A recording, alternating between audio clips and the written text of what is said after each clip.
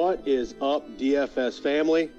Welcome back to the Sunday School NFL DFS podcast, powered by Fantasy Six Pack. I am your host, Pat Makowski. You can find me on Twitter at PattyMac33. Your co-host, David Eddy, whom you can find on Twitter at Corporal Eddy. That's right. My 200-point roster last week obliterated David, and in the process, stuck a couple $100 in my pocket. I'm once again behind the wheel. But before we get started, do us a quick favor. Hit that like button. If you enjoyed this podcast, do yourself a favor. Hit the subscribe button. If you want to keep a leg up on all your buddies, swing over to fantasy6pack.net. Check out some more great content. Just a reminder, we're talking DraftKings, main slate, MME tournaments. Say hello to the people, David. Hey, how's it going? Should I start calling you Daddy, or would you prefer I kept it like professional and called you Patrick? Yeah, I'm good with professional for now, but if you get another spanking like you did last week, then we may have to change that up. Yeah, it's been a rough couple weeks, man. Oh well, it is what it is. Yeah, pretty interesting football week last week. Looks like we got another one coming up for us over this weekend. So why don't we start off, David? Tell the people what your gospel is this week. Well, I mean, gotta go Alvin Kamara personally. $8,000 against those dreadful fucking Lions.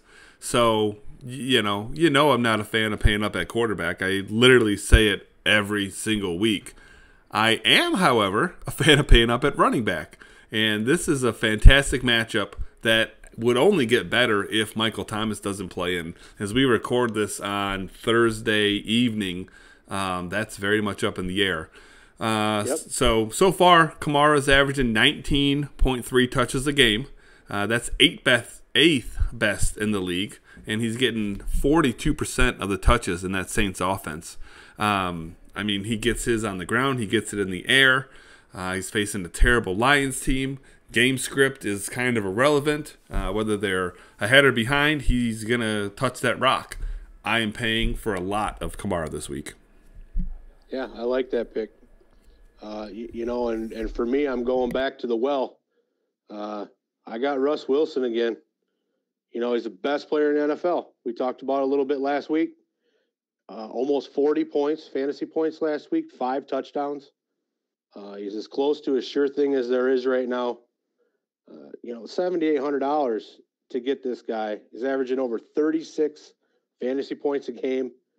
The Dolphins give up over 280 yards a game to opposing QBs and over 25 fantasy points a game. I think this is an easy, another 30-point performance for Big Russ. I'm going to lock him in. I mean, I don't know how anyone could argue with that. Russell Wilson against a terrible team. The worst thing I guess that could happen is that, they get up big, but that, they score on the ground. And, let's say they get up 21-0 in the first quarter on, 2 rushing touchdowns and 1 passing touchdown, and then, I don't know, they take a punt back and they're up 28-0, and then all of a sudden they're just going to sit there and run the ball. It's about the only way that Russ isn't going to eat, Yeah, I totally agree. That's one of the fears, but I think either way he's going to get his share. So how about your devil this week? Who are you fading, Dave? I tell you, this is hard because this is one of my favorite players, and he's in a pretty good matchup, which I think makes it, I don't know if I'd say sneaky, but I think it makes a nice fade, and I'm gonna go and fade DeAndre Hopkins. So he's $8,500. They're against the Panthers. Now Nuck is the highest priced player on the slate. Nobody is more expensive than him, and like I said, he has been just terrific this year. He's played 94% of snaps. He's got a remarkable 12 targets per game so far through the first 3 weeks. So it's definitely not a matter of me thinking that, D-Hop is a bad play this week. I think that he's one of those matchup-proof players, and you can play him each week. I'm not even saying he's a bad play this week. He's just not for me. I think that, going up against that terrible Panthers run defense, that this is another good spot for Kenyon Drake to have one of his blow-up games. Hasn't had one yet. He seems to kind of be, the guy that'll get you all or nothing. Well, not that he's been bad this year. He just hasn't been in the end zone. But, I mean, at his price tag, he's going to have a monster game just to justify it. It's just going to be someone that I am going to fade this week. Yeah, I like Kenyon Drake in that as well. I think that game script is going to favor them to run him quite a bit. So yeah, I can definitely see how you would be fading on Hopkins, even though, like you said, the guy Kyler Murray knows how to get the ball to him. So it'll be interesting, anyways. So I'm going to be fading the devil himself, Ezekiel Elliott, in that Brownies versus Cowgirls game.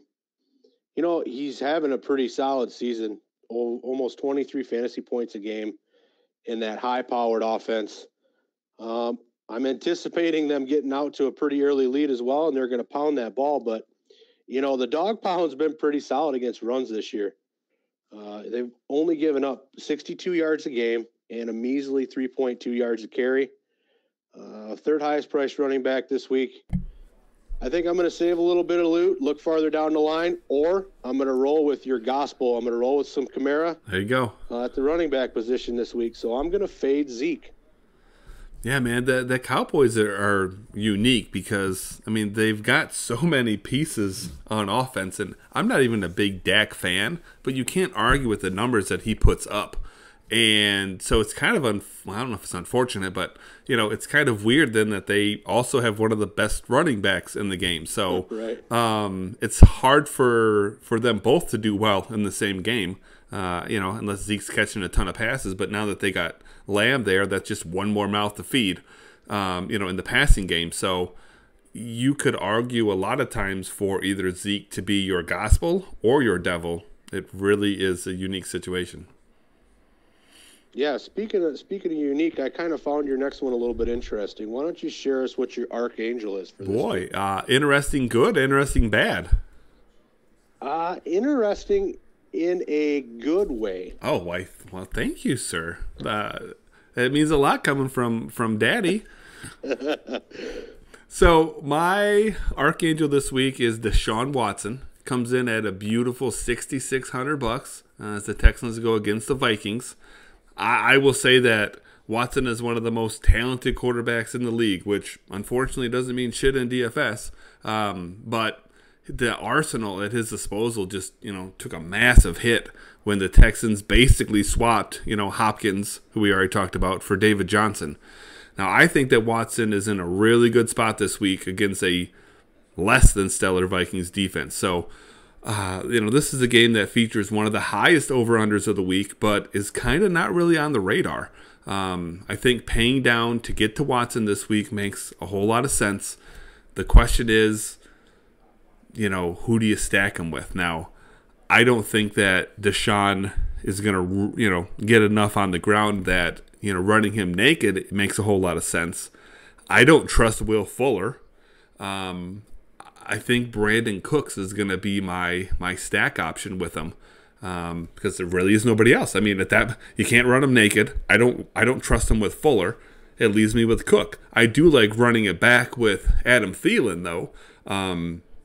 Hell, you could run it back with Dalvin Cook if you wanted to. That'd make it a little bit more unique. But I think a lineup of Watson and Cook with either Thielen or the other Cook is a pretty slick play this week.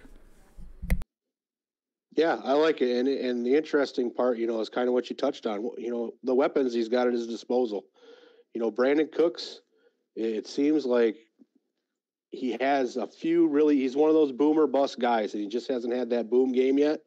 This could very well be that matchup. So I like what you're doing with Watson there. There is nobody on Minnesota to stop him. It's really a matter of either Watson looking somewhere else, Cooks getting hurt, or Cooks just pulling the Cooks, man, Yeah. So for me, my Archangel, I'm going opposite of my gospel. I'm going with Ryan Fitzpatrick. at $5,400 this week. The Hawks at the Finns. Give me some Fitz magic, man. I mean, he's going to be going blow for blow with the best quarterback / player in the game. Seattle's going to put up a ton of points. The Magic Man's going to have to keep pace. Let's not forget that as amazing as Seattle's pass offense has been, their pass defense is the worst in the NFL. They're giving up a whopping 440 yards a game through the air, 2 touchdowns a game to opposing quarterbacks. If Ryan gets the chance to throw it 40 times, and I think he will, watch him pull a rabbit out of his hat this weekend. Big day for Fitzmagic. And for the price, man, 5,400 skins to get a guy that's going to throw the ball minimum 30 times. I don't see how you can miss on that. I mean, I'm not playing Fitzpatrick this week personally, but I think that it does give you a lot of stacking options. I think the obvious stack is with Fitzpatrick, Devontae Parker, and then obviously you bring it back with Lockett or Metcalf, but you also can throw Gesicki in there. So you've got a lot of combinations between Fitzpatrick with either Ryan or Gesicki, and then bringing it back with either Lockett or Metcalf. I mean, you've got a lot of ways you could run that, and I don't know it's going to be super unique, but it's going to be low owned. Would this one kind of fall into that Green Bay Aaron Jones category too? Maybe running it back with Carson? Well, I don't know that Carson's playing. If he plays. If he were to play, that would be quite a different, unique stack. What, to stack it with what? Oh, to put Fitzpatrick and Carson? Put Carson on the other side? Fitzpatrick with Parker, and then instead of running back a receiver, or a receiver and Carson. See, I like to get a little different with a few. No, I think I'm going to actually do that in a couple. Well, I don't think that Carson's playing, so I think it's irrelevant. But I mean, you could. I wouldn't. But I don't like to run back a running back on the other side. It typically doesn't work. The only reason that I suggested it with Watson is because we're talking about Dalvin Cook. Dalvin Cook's on a different planet than the healthiest Chris Carson's been in his entire life. Just my opinion. You clearly know more than I do this year. So I mean, what the hell? But I wouldn't go Chris Carson as a run back. All right. Well, how about your heresy for this week? Who's your contrarian play? Well, I don't know how contrarian this is because, if you just straight up look at numbers, this is like a pretty obvious play. But he has been. I've rostered him every single week. Yeah, so far. But he has been he has been low owned, and he definitely hasn't produced very well. But Logan Thomas, man, tight end, Washington football team, whatever the fuck you call those idiots. But he's only $3,500. He is facing the Ravens, so I think that you combine. Well, I'll get into the numbers here in just a second, but you combine, the fact that he's really underachieved and he's facing a pretty damn good defense. I think that's what makes him a contrarian this week. But, he's the 3rd most targeted tight end in the game. Of course, he plays with Dwayne Trashkins at quarterback, so that really hurts him. But, I mean, at $3,500, man, his price is right. And you have a hard time arguing with the 90% snap count he's had so far this year and a 24% target share, which at tight end is phenomenal. It's only second behind Darren Waller. So even though it's burned me between Logan Thomas and Chris Herndon so far this year, give me some Logan Thomas, save a little bit of money, and if he scores, which is entirely possible, as game script will probably indicate that they'll be chasing the Ravens on the scoreboard, he's going to be a fantastic value. Yeah, I like this play. He's probably going to be the tight end that I throw in there again this week. I think last week I actually had him in 100% of my lineups. I don't think I've had him less than 75% of my lineups at all this year. He's not getting the love. His price point has not changed this year. And I think that's just a result of Trashkins throwing him the ball. And of course, you love that he's a former Lion, correct? Oh, yeah. Yeah, that's exactly the reason why I love him. Because, yeah, I mean, everybody that leaves us turns into a halfway decent football player. So Yeah, but definitely not a head coach. This is where head coaches come to die, my friend. that is absolutely true. Hopefully soon to be the case with the one we currently have. Anywho, my heresy this week, Dave, is Nick Chubb. I'm going back to that Brownies versus Cowgirls game. Dallas has been pretty stout against the run. They haven't given up a rushing touchdown since week 1. Not a matchup that typically would favor a runner like Chubb, but possibly, as of today, no Kareem Hunt this week. He could be in line for some extra touches, and it just does not matter. The opponent or the game plan, Cleveland is going to turn around. They're going to hand the ball off to this guy 20 times. This former and current dog is chewing up almost 6 yards a carry this season. Because of the matchup, I don't see him being rostered at a very high rate. I'm going to let the dog eat this week. I got Chubb. You said you have a Chubb? Yes. Oh, okay. Let's double checking. I thought you said that. And I'm like, I don't want to get excited for no reason. I want to make sure that's what you really said. There we go. So now we can both be excited. Hail Mary. Who's your Hail Mary this weekend, David? Oh, man. Do you have Google open, Patrick? I don't. I currently have no internet at my house. So. All right. Well, if you had it, I would say type in Damiere Byrd. He's 30. Well, no, not even. He's the minimum. He's $3,000. Patriots wide receiver going up against the Chiefs. So, I mean, Byrd coming in at the minimum price is obviously, nice as far as, just salary is concerned. But what's even nicer than that is, do you want to take a stab at what percentage of plays that he has played this year for the Patriots? Nope. If I said 90%, would that excite you? That is interesting. Yeah, he has been on the field for 90% of the Patriots' plays this year. In week 2, when Cam went crazy through the air, he had 9 targets. Now, he's only averaging 4 targets so far on the young season. But playing against the Chiefs, I expect that the Patriots will have to open up the offense a little bit, and that Cam's going to need to throw the ball more than they're comfortable with. That's exactly the game script that gives Byrd upside. So, the way I look at it, it only takes 9 points, which could be as simple as 5 catches for 40 yards for him to hit that 3x value that we're looking for. God forbid the dude hits the end zone, because that would make this play just jump off the charts, man. Yeah, that's some pretty impressive statistical research that you did there. I never, when you're talking about on the field, I have my plays, people. I have my people do the research. Okay, well, you got some people with a lot of time on their hands to find that one, I think. So, for me, I'm sticking at the wide receiver spot too. I'm going back to the Brownies and the Cowgirls game though. I got Cedrick Wilson, $3,200. He had 7 targets last week to the tune of 107 yards, 2 TDs. Yes, he is number 4 on that depth chart, but as we've said 30 times so far this year, this is a high-powered passing game, offensive weapon.